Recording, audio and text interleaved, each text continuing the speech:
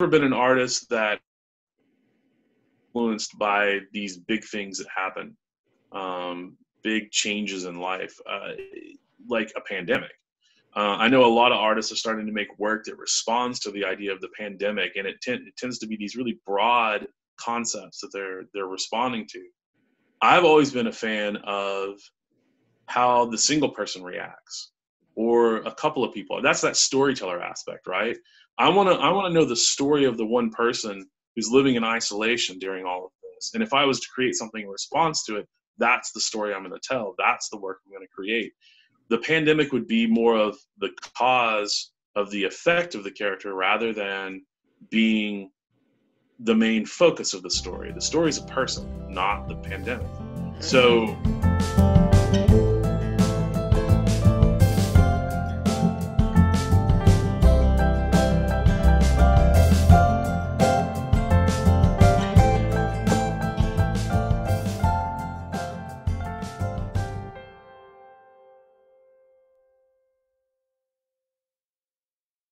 Hi, welcome back to Sustaining Craft, the podcast all about those who make some or all of their income from their art or craft. I'm your host, Elizabeth Silverstein, and we're doing a special season on how creatives have been impacted by the pandemic that's been going on.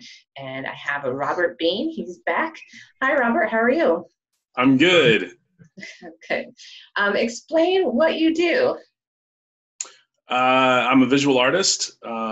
Painting and drawing mostly is what I focus on. I consider myself to be more of a visual storyteller. I like to create narratives within my work, and I often base it on figure or the individual or people, that sort of thing. And I'm also an instructor. I teach at the university level, and I teach in the museum school, the Arkansas Art Center. Awesome. So the last time we talked was a while ago. It was the fall of 2018. What have you been up to since we last talked? Well, I've been working on a lot of projects on my own. I've got several book projects that I'm working on where I'm creating illustrated short stories, that sort of thing. Those are more long-term projects. I actually write some as well. I don't know how well I write, but I give it a shot. And I've also been every Friday on Facebook. I started posting what I called Art Thoughts for Friday, which are these little short essays about being an artist or some of the issues we wrestle with, things that we deal with, that sort of thing. And I was surprised by how popular it was. And so I've kept it going, and I've started working on putting a collection of those essays together as well. I'm hoping to have that out, depending on what's going on in the world, sometime this summer. My original launch date had been April, but that has all been, well, topsy-turvy is the best way to put it right now. Yeah. And over the past couple of years, the Arkansas Art Center is going through their big renovation project. So we've had to, I'm chair of the painting and drawing departments of the school, and we had to move the school to a temporary location, set up new studios, get all our classes going. I mean, it was monumental, let's just say that, to get everything moved over. And I had the easiest job probably in painting and drawing. It was basically like, well, move the easels and the side tables, and I think we're good to go. I didn't have to do like ceramics with their entire kiln room and all of that kind of stuff. So, but I have been incredibly busy with all of that. Yeah. Awesome. So I always get excited when I hear that people are writing, because that's my primary thing that I do. But I know you have a background in that as well. Even though you do a lot of art itself, you grew up doing reading comic books, and I know that's influenced your art. Has that influenced how you write as well? Not so much, actually. The stuff I've been writing has actually been in poetic form, which is very different from a comic book script kind of thing or a comic narrative. But music lyrics have influenced me a lot lately. The way they structure things, the way they have kind of a rhythm to the words, that sort of thing has heavily influenced what I'm doing, and it's influencing my visual art as well. How I create repetition visually, how I create a sense of rhythm in the work. So I've really gotten into listening to a lot of music and trying to understand how they put all that together. How do they piece that together? But the comic book influence is just the storytelling influence, that idea of I'm going to link several different things together, whether they are image panels or they are, stories or whatever else. I have a hard time making anything that's just a one-off anymore. I can't just sit down and go, I'm going to make one painting about this one thing and be done with it. I have to make 20. That's just the way I work now. And I will find ways to tie them all together. Sometimes it might be a really cohesive narrative. Sometimes it'll be a much looser narrative, or even just I'm going to use these repeated elements and visually tie everything together, that sort of thing. And my writing does the same thing. I found that I do the same. I don't write one poem. I'm writing 5 that all link together to tell a bigger narrative. Right. Yeah. And that's, this is like, that brings out the nerdiness in me, but when I tell people I'm a writer, they're like, oh, so you write books, right? You're an author. And it's like, oh, no, I mean, I dabble in that, but there's so many different ways to write. And there is this, there's two separate things that are happening in your brain too, is when you can do a short form, like a one shot, boom, it's done.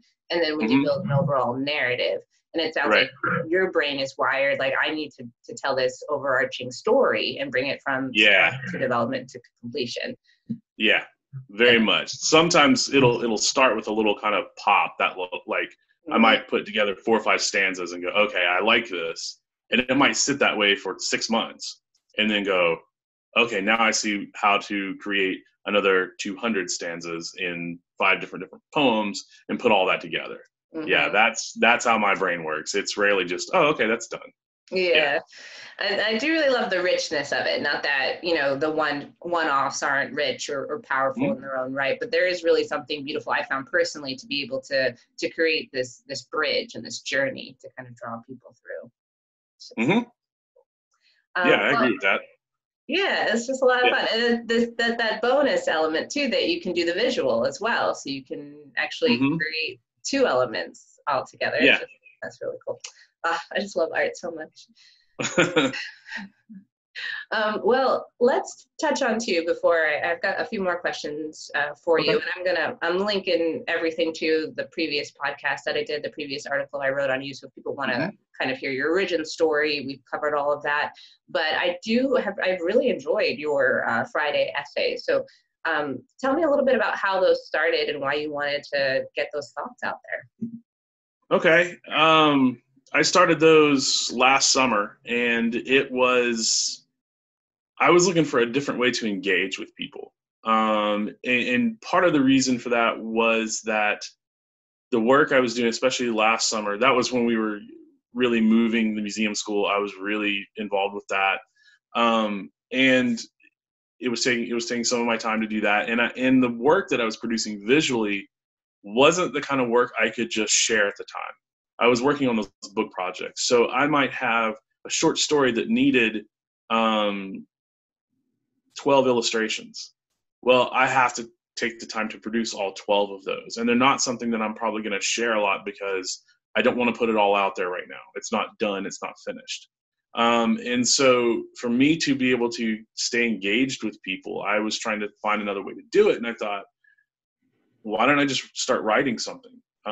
Talking about what it is that I do, that sort of thing. And so they really were short when I started them. They might be 2 paragraphs, and they were more of a prompt than they were an essay. And I would say, deal with something like, well, I have a hard time, letting go of work or something like that. How about you guys? What do you do? And I would kind of end it with a question, and then people would kind of respond, and it was more of a dialogue.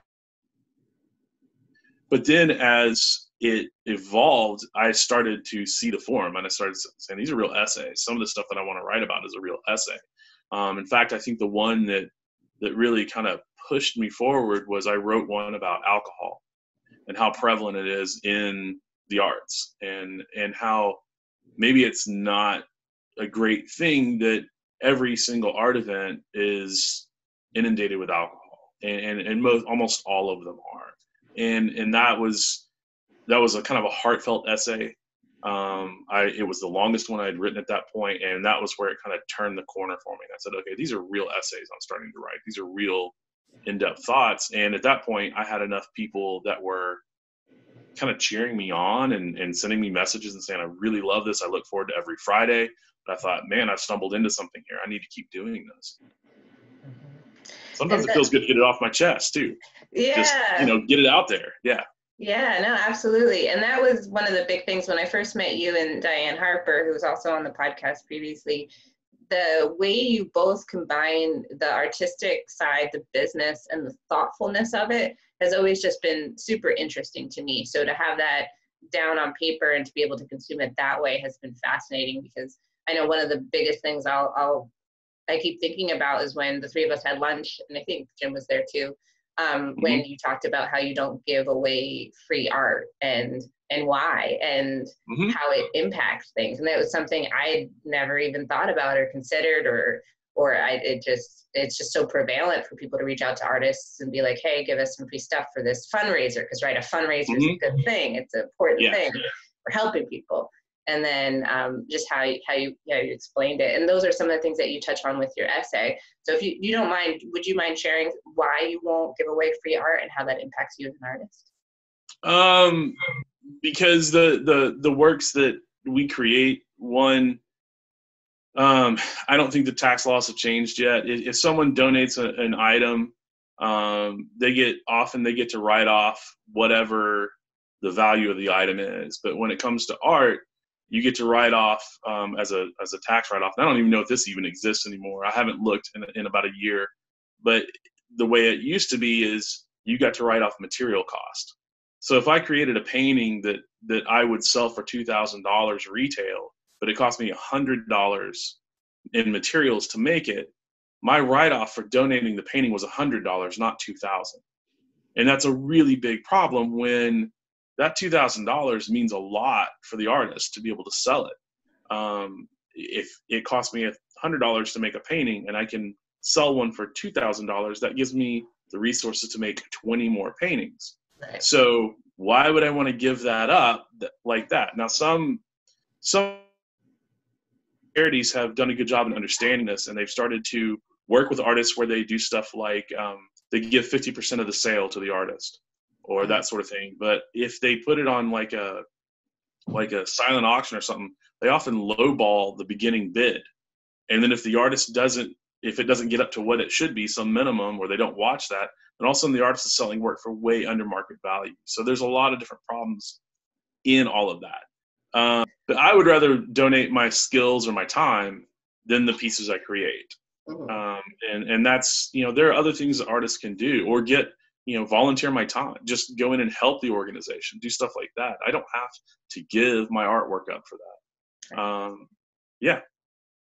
Yeah, and those are some of the things that you touch on in your essays every Friday too, of the impact and and going into the depths of it, which I think are such valuable conversations to have, things that people don't even think about, because the things that are getting us through this pandemic are the things that people devalue in any other setting, which is the arts. I know. I've really enjoyed watching as everyone has, all of a sudden they're starting to draw or try to play music, and they're getting back into all this stuff. And, I've seen the stuff flying around that says, you don't support the arts? Well, what are you doing right now? You're watching movies, reading books, you're coloring, you're doing all these things. Those are the arts. Yeah. And I'm 100% behind that. We should be funding and supporting the arts, not letting them go or devaluing them. Yeah, and when the systems crumble, which they have, it's the creativity that's getting everybody through it. So, all right, this doesn't work right now. How do we rethink it? How do we try something different that's creative, that's artistic? It's I posted an example on Facebook that was, I'm trying to remember the band name. They're out of, I think, Oakland, where they were supposed to shoot their music video, and then got the stay-at-home order came down. And so they got creative and they actually used Zoom. And it's an amazing video to watch. And they took basically what is a business networking software and made this really creative thing out of it. And to me, and they did it in a week, or two, or whatever it was. To me, that's the power of the arts and the creative brain. Yes. Okay, we get hit with this setback. Well, what can we do instead? And it doesn't just grind to a halt for artists. They just kind of go, okay, let me roll up my sleeves and I'll figure out a different way to do this. And they get in there and do it. And I think that would benefit everyone so much more if we would fund and teach that kind of thing to everybody, not just. Mm-hmm. Yep, because when the systems crumble, Yeah. when people don't know what to do, it's the creatives that are going like, no, let's try it this way. Let's see what happens. Right. So important. Exactly.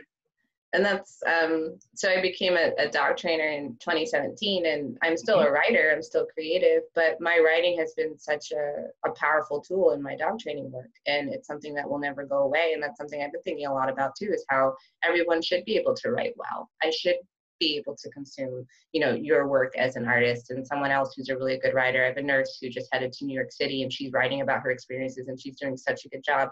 Everyone should be able to at least try something like that, because that's where the innovation happens. That's where the really beautiful things happen. So absolutely, yeah. It's cool. It's cool to watch. Yeah. Well, share a little bit too about how everything has impacted all of your work, and how you've been able to pivot yourself, and what you've been able to do. In a weird way, it hasn't affected me, I think, nearly as much as it has some others. Before I started teaching and being a department chair at the museum school, I was actually self-employed for a long time. I worked on my own. I had to get up every day, set my own schedule. I would get into the studio. I tried to keep hours as best I could in the studio. I did graphic design from home, all that. And even over the past couple of, I guess, year and a half or whatever, I get up about 6:30 in the morning, and I get in the studio. I make a cup of coffee, and I go in the studio, and I work for about 4 or 5 hours if I can. And I do that almost every day. Sometimes I take a Saturday or a Sunday off, but I usually will do at least one of the two in the studio as well. So when all of this hit, and all of a sudden we were having to stay home, and I'm having to, work from home for the art center, and my class at UALR went online, and all it did was mean, okay, when it gets to, after I have lunch, 12:30, I'm just clocking in and working remotely. It didn't change my flow in terms of what I was doing in the studio. I was still getting up at 6:30, just like I had been already, and going in the studio. I've been cranking work out. Just, I guess the only thing is it's actually made my life a little bit easier, because I don't have to commute. I'm not having to get dressed and get in the car and head out. I can stay in studio clothes all day long and just keep working. And my studio is set up in such a way that I have kind of two segments to it. I've got a segment where I have the easel and places to make larger work. And then I have a segment of it that has my drafting table and my computer, where I can do smaller work, or I can do writing, or I can do things like teach and stuff like that. And so it's just a matter of, I kind of move from one side of the room to the other and keep going. And I've never been an artist that influenced by these big things that happen, big changes in life, like a pandemic. I know a lot of artists are starting to make work that responds to the idea of the pandemic, and it tends to be these really broad concepts that they're responding to. I've always been a fan of how the single person reacts, or a couple of people. That's that storyteller aspect, right? I want to know the story of the one person who's living in isolation during all of this. And if I was to create something in response to it, that's the story I'm going to tell. That's the work I'm going to create. The pandemic would be more of the cause of the effect of the character, rather than being the main focus of the story. The story is a person, not the pandemic.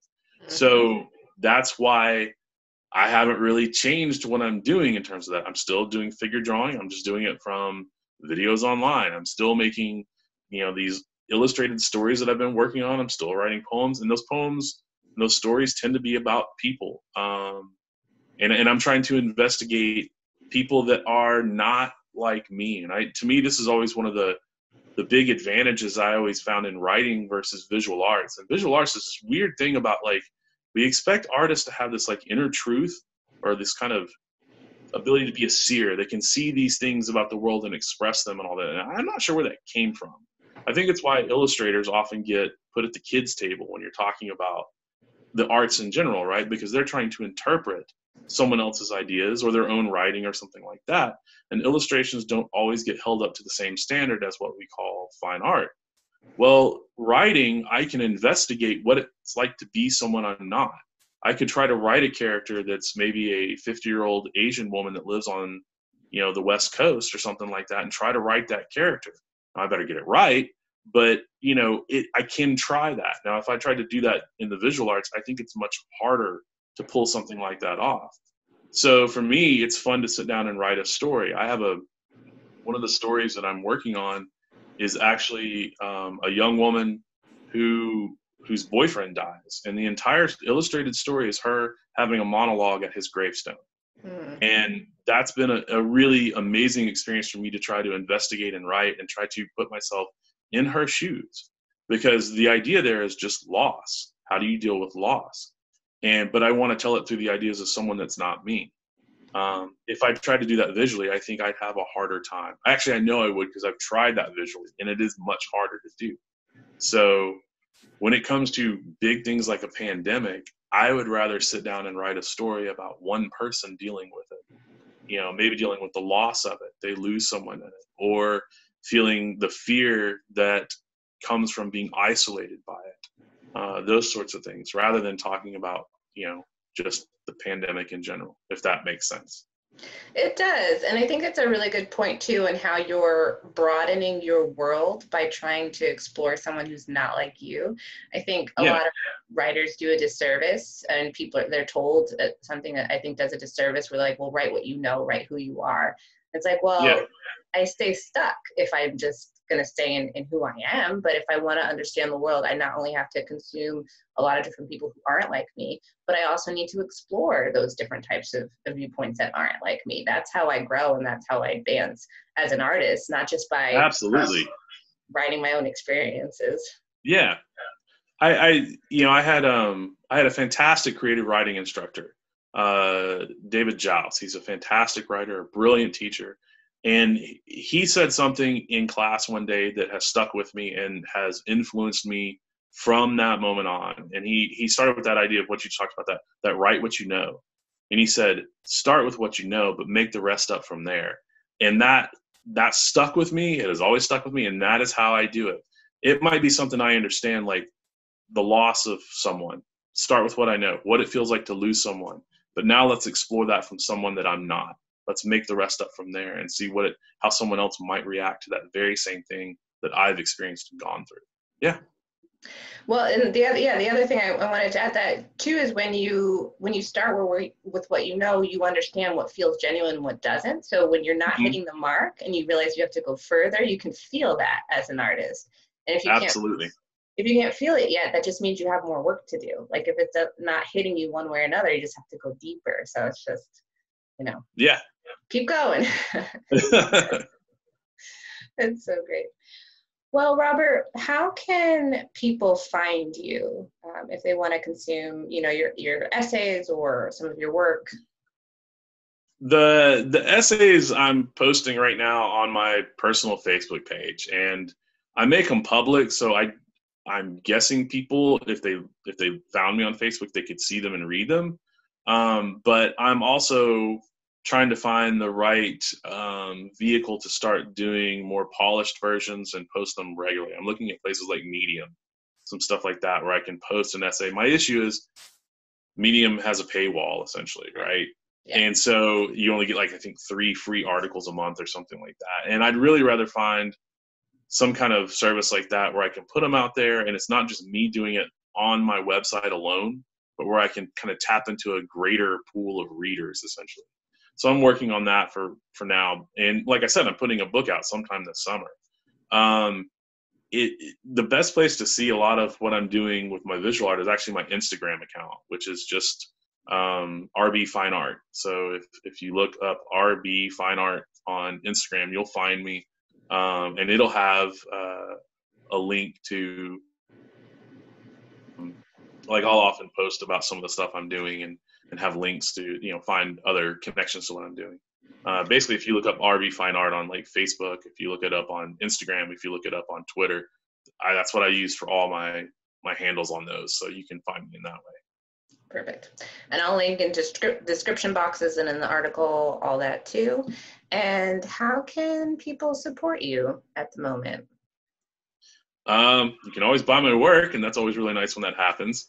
But other than that, I also, like I said, I teach, and we actually just, we're going to start some classes next week that are online classes at the museum school that are incredibly affordable. I'm teaching a 4-week class on drawing the head, the face, and the hands, which are often really difficult parts of drawing the figure. And it's $20 for the 4-week class. It'll meet. Whoa! Yeah, $20.